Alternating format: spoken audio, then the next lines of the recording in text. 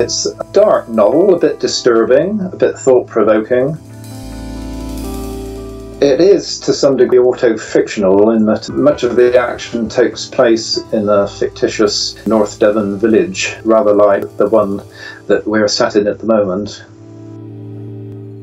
My protagonist is a failed entrepreneur who has suffered a nervous breakdown, returned to the family second home in Devon, and he becomes a bit of a recluse, a bit of a pariah, and for 20 years or so he leads a very solitary life, just sort of going out at night and convening with nature and learning all about the countryside, and also about the folklore of the countryside as well. That's quite a big part of it.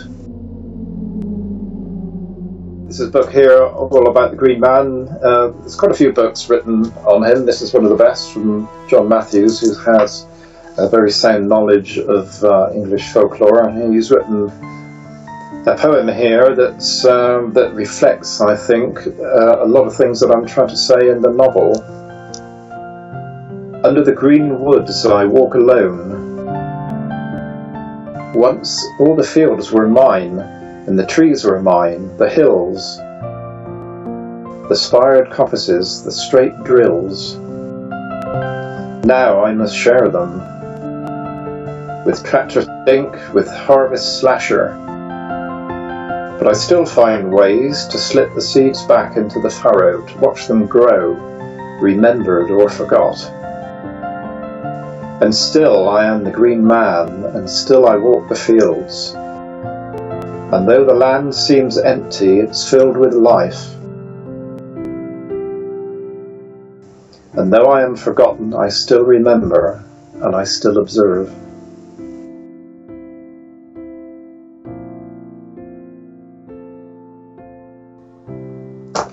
The Green Man was a sort of a spirit of the wood, really, and was about regeneration of nature, I think. But indeed, he can be all things to all men. You see images of green men all over the place, particularly on churches, carved into the roofs and bench ends of churches. So he is a very important figure, and there's variations on the theme as well. There's a lot of different myths about him. So he's very important in English folklore, I think.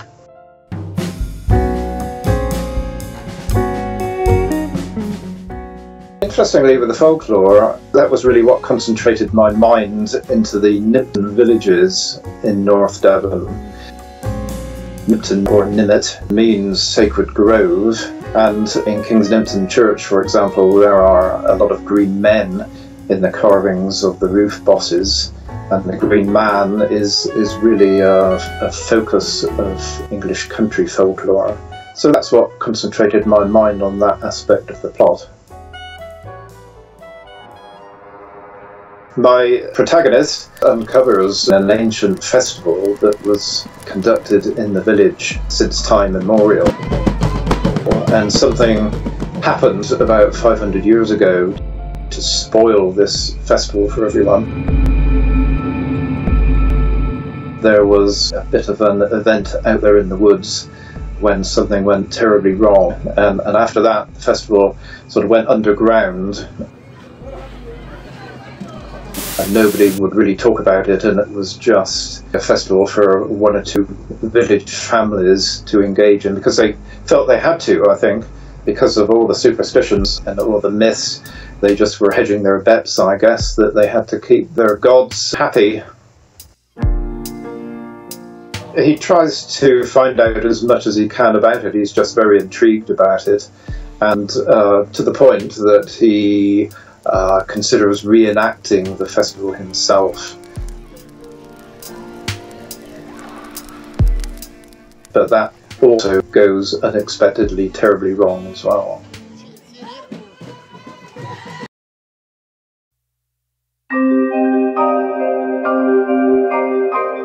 Well, some would say there's quite a lot of me in him. I have to say he looks a little bit like me on the front cover of the paperback. And some of the incidents, I guess, are based on things that have happened to me. in the past. But he doesn't have many redeeming features, this guy, and I like to think that in that respect he isn't like me at all.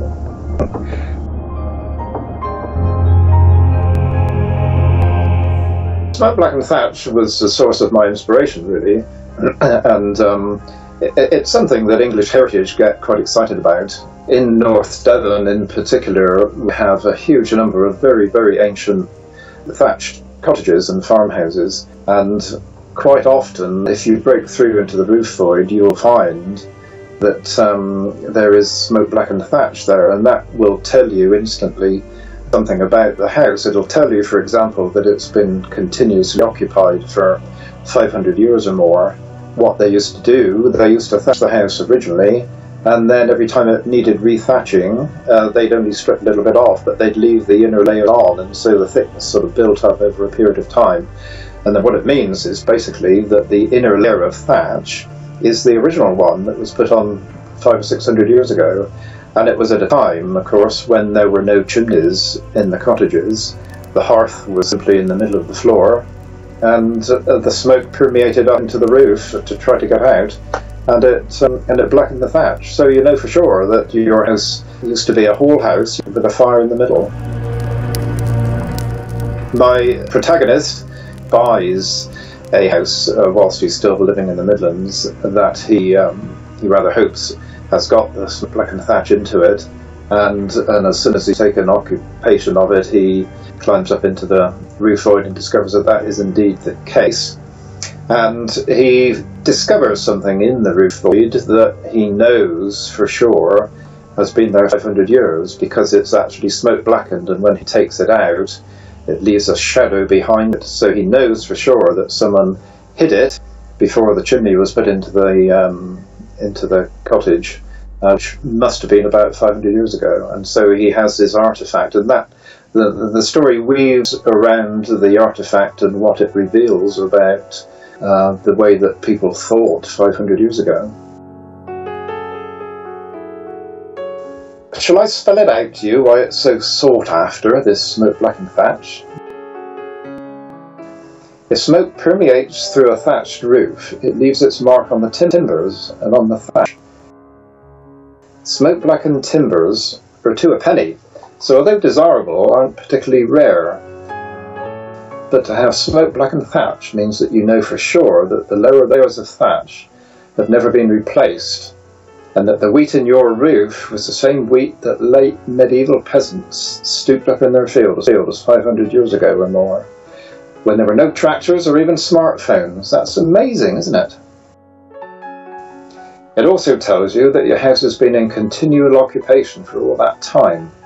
25 or so generations of ordinary families have lived their lives to the background of these walls and roofs. Each time the roof needed rethatching, another layer was added, making it thicker and thicker and preserving like a sedimentary substrate the echoes of these people's lives. I discovered in my farmhouse smoke blackened thatch in exactly the same way as my protagonist did. I just pushed a hole through the ceiling, shone a torch on it, and there it was. So my farmhouse is very original, has a lot of original features in it. And it was easy for me to see that no one had been up there. There was no access to the roof void. And what I was looking at when I poked my head through and shone my torch around was exactly the same as the person who sealed it up 500 years ago saw. Coat with long sleeves is actually a biblical mistranslation that I learnt about at school from my religious education teacher. And in the Bible, Joseph's coat of many colours should actually have been translated coat with long sleeves. And when your coat had long sleeves, it just meant that you couldn't do any work, basically, and that was the idea of describing Joseph as having his coat with long sleeves. And in the story, the protagonist acquires a coat with long sleeves from his grandfather. He inherits it from his grandfather, and it's that coat that he wears all the time when he's lurking around at night in the woods, and it conceals him from other people. He's a bit of a creepy guy, but there is some lighter moments. He does have his more pleasant side. He is an interesting guy. Well, I think it should be aimed at anyone who enjoys thinking hard about issues. Basically, it raises a lot of issues that I'm just hoping my readers are going to sit down and ponder about. So I think it is the thinking man's mystery.